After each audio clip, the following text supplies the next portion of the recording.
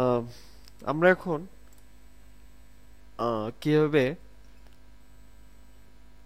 একটা MS word ফাইলে theme apply করব সেটা দেখব। আমরা এর আগেও এটা দেখেছিলাম হোমের আন্ডারে স্টাইলের এখানে স্টাইল অ্যাপ্লাই করে।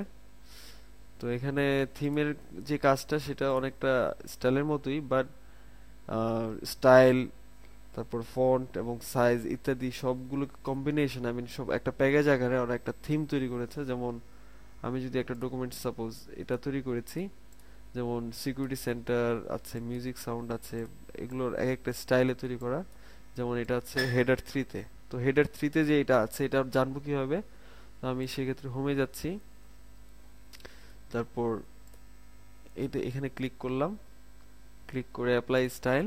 এখানে একটা ছোট একটা ডায়ালগ বক্স আসবে, এখানে আমি যেই লেখাটা চুজ করব ওইটার স্টাইলটা বলে দিবে। যেমন এটা হেডার ওয়ানে আছে, সিকিউরিটি সেন্টার আছে হেডলাইন ওয়ানে, এটা হেডলাইন টুতে, এটা হেডলাইন থ্রি, এটা টাইটেল হিসেবে আছে এই ডকুমেন্টসে, এগুলো আছে এমফাসিস স্টাইলে, এটা হেডলাইন ওয়ান, এটা সাবটাইটেল এমফাসিস হিসেবে আছে।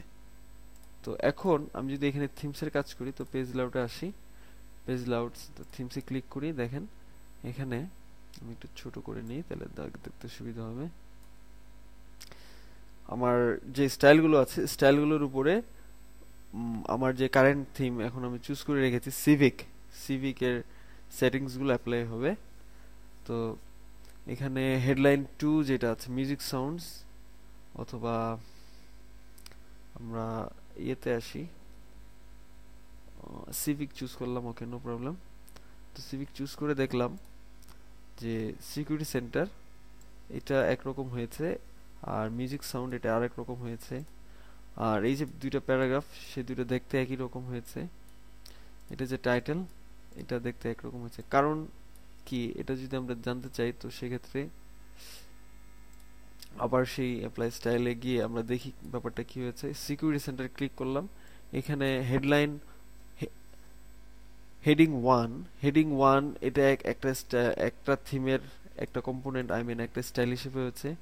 আর এখানে যেটা হেডলাইন থ্রি আছে, হেডলাইন থ্রিটাকে সে একই রকম ভাবে চেঞ্জ করেছে, আই মিন হেডলাইন ওয়ান এই পুরোটা ডকুমেন্টসে যতটা টেক্সট পাবে হেডিং থ্রি স্টাইলটা ফলো করেছে, তার উপরেই সে এই কালারটা অ্যাপ্লাই করবে, এইভাবেই বলা আছে এখানে।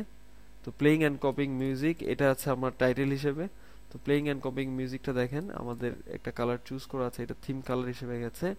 তো আমি যদি চাই যে না আমি থিমটা অ্যাপ্লাই করবো না, আমি পছন্দ হয়নি, তো আমি reset two theme from template, তো আমরা থিমটাকে রিসেট করে দিতে পারি টেমপ্লেটের পরিপ্রেক্ষিতে, টেমপ্লেট থেকে।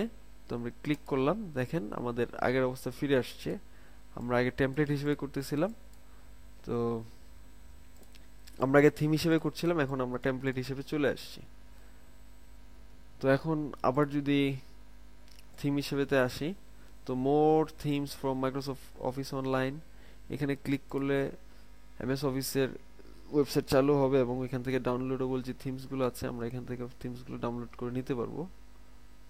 তো এটা আসছে, আর এখানে আবার এমএস ওয়ার্ডে চলে আসলাম, থিমস, ব্রাউজ ফর থিমস। আমার হার্ড ডিস্কে আমার পিসিতে যদি কোনো থিমস আমি এর আগে সেভ করে রাখি, তৈরিকৃত থিমটা যদি লোড করতে চাই, তো এখান থেকে আমি ফাইলটা ধরিয়ে দিব, তাহলে এটা এই থিমটাও আমরা ইউজ করতে পারবো। এখানে আমরা কোনো থিম আগে থেকে তৈরি করিনি। আর যদি আমরা এই থিমটা আমরা এখন মনে করেন ইকুইটি থিমটা অ্যাপ্লাই করেছি আমার ডকুমেন্টসে, তো এটা আমরা সেভ করতে চাই, সেভ কারেন্ট থিম, এই থিমটা আমরা সেভ করব। তো মাই থিম মাই থিম ওয়ান নামে সেভ করতে পারি। তো এইভাবে আমরা থিমসের কাজটা করতে পারি। সাথে যে আমাদের এমএস অফিস চলে আসছে, এইখানে যদি ওপেন করেন মাইক্রোসফট অফিস ডকুমেন্টস থিমস, এখানে বিভিন্ন চমৎকার চমৎকার থিম আছে ওদের তৈরি করা। এখানে আমরা দেখতে পাচ্ছি বাটারফ্লাই থিম আছে, ডাউনলোড হয়েছে 53,000 বার ডাউনলোড হয়েছে, এটা রেটিং হচ্ছে 0.4.6 আউট অফ 5 স্টার, এটা কবে আপলোড করা হয়েছে ইত্যাদি ইত্যাদি দেখে আমরা এটা ইচ্ছা করলে আমরা থিমটাকে ডাউনলোড করে নিতে পারি। যেমন আমরা যদি এটাকে ডাউনলোড করি, বাটারফ্লাই থিম ডাউনলোড দিলাম, ডাউনলোড হতে থাকলো। আর এখানে আমরা দেখি এখানে কালারের যে ব্যাপারটা আছে, থিম কালার্স, তো এখানে আমরা গ্রে স্কেল, অ্যাপেক্স, একই রকম ভাবে আমরা স্টাইলে যেটা করেছিলাম সেভাবে আমরা থিমের কালারটাও চেঞ্জ করে নিতে পারি, সেম জিনিস। তো ফন্টের ব্যাপারটা একই, কিন্তু এখানে আমরা থিমস হিসেবে ফন্টগুলো সিলেক্ট হবে। তো আমরা যদি ক্রিয়েট নিউ থিম ফন্ট তৈরি করতে চাই, তো সেক্ষেত্রে তো এখানে আমার হেডিং ফন্ট আছে ফ্র্যাঙ্কলিন, বডি ফন্ট আছে পারপিটুয়া, আর এটা স্যাম্পল এরকম দেখাচ্ছে। তো আমি ইচ্ছা করলে এই এই কাস্টমটাকে আমরা সেভ করতে পারি, মাই কাস্টম, লাইক দিস ওয়ে। যদি সেভ দেই তো দেখেন মাই কাস্টম চলে আসলো, আমরা এইভাবেও আমরা দিতে পারি। তো এরপর দেখেন আমরা এমএস ওয়ার্ড ইন্টারনেট এক্সপ্লোরটা খুললাম, দেখেন আমরা বাটারফ্লাই থিম চুজ করেছিলাম, এখানে ডাউনলোড আছে, ডাউনলোড দিলে এটা ডাউনলোড হয়ে যাবে। তারপর আমরা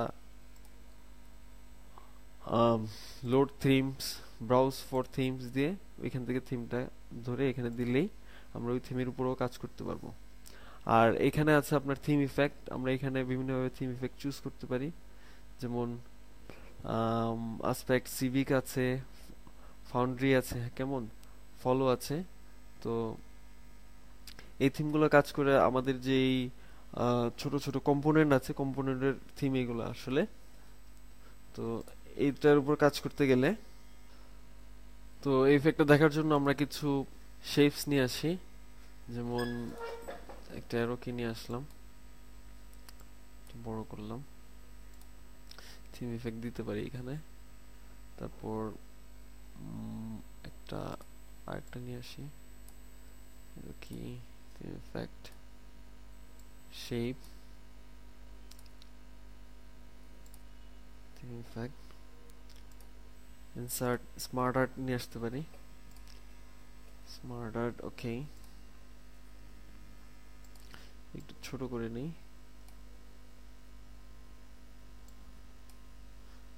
তারপর insert, smart art again, hierarchy, ওকে।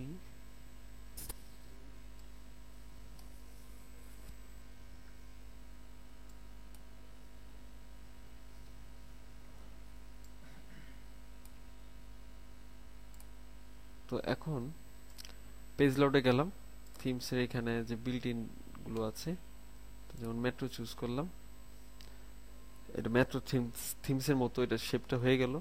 এখন আমরা যদি কালারটা চেঞ্জ করি, দেখেন কালারও এটা এফেক্ট হচ্ছে থিম ইফেক্টের মধ্যে। খুবই পাওয়ারফুল একটা টুলস থিম ইফেক্ট, এটা দিয়ে আমরা অনায়াসে একটা ডকুমেন্টসের উপরে আরো এফেক্টিভ ওয়েতে প্রেজেন্টেশনের কাজগুলো সারতে পারি।